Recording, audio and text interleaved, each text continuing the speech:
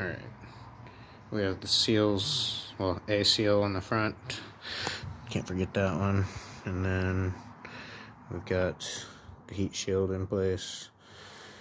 We got the keeper out of the center races so it doesn't hold us up or get squished in there all weirdly. And we're supporting the back of the center race with a 1.5" socket on top of another one. No press. Putting the bearing together on this Subaru Outback hub, same as a Forester or any older Subaru style bearing that is like this. Pretty much the same across the board. And then I'm using an 1 5/16. It fits snug down in there because it's the steps down kind of a little bit. Got 3/4 inch socketry going on here. So let me slap this bad boy together, and also when you're doing this, don't forget to put the C-clip back in on the back side to hold the bearing from coming out. You need to be able to press the hub back into the center races without pushing the bearing out of place. So there we go. Boy. The camera system around here. Let's see. There's a good point. Come on, camera. Where are we at?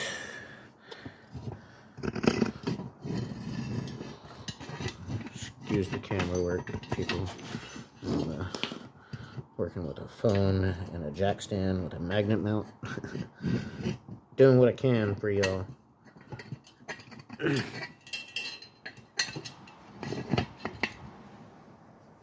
Alright. There we go. Something like that, I think. Should work. I see why the camera's messing up a little bit because of that dang magnet mount. Being not quite in place.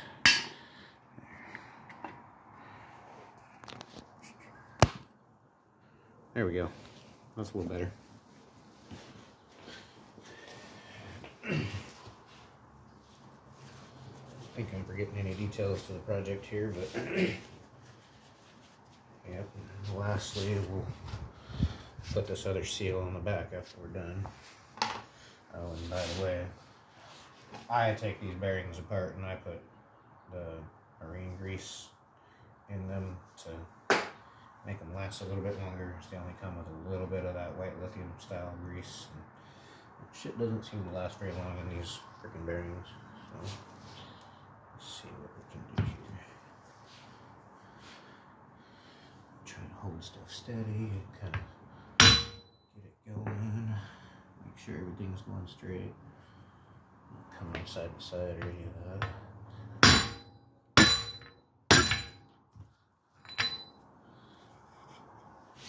Yep, it's going nicely actually. I like it.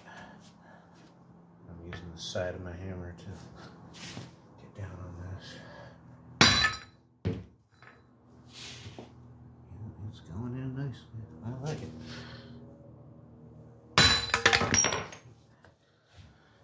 Making sure from time to time we're still centered in the bearing area.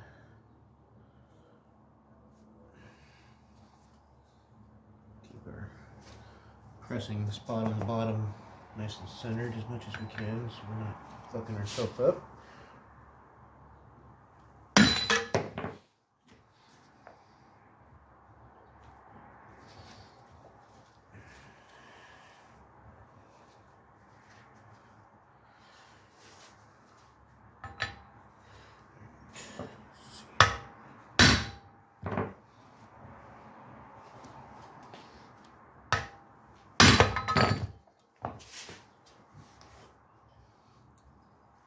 It's going. I like it.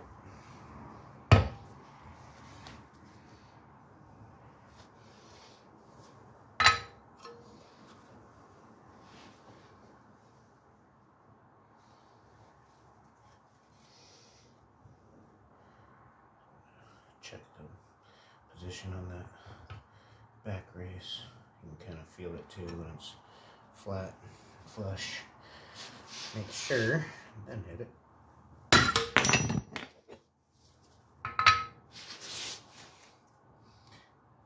Definitely a little bit of patience involved.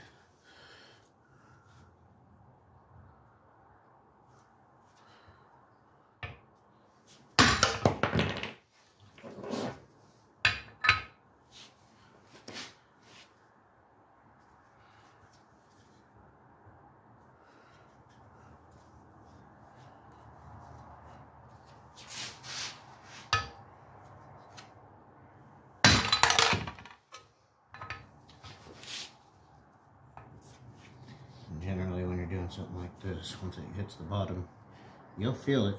It'll bounce. It looks like we're about there, actually. Give it like a couple more just to make sure. Yeah, that's, I don't know if you can hear the difference in the ping in the metal, but it definitely feels like it's bottomed out. I'm going to give it one more for good measure. Yep. Sweet. She is in. I like it. Alright. Well, the rest of that's pretty straightforward. I got a seal to put on the back and then I can put it back on the car.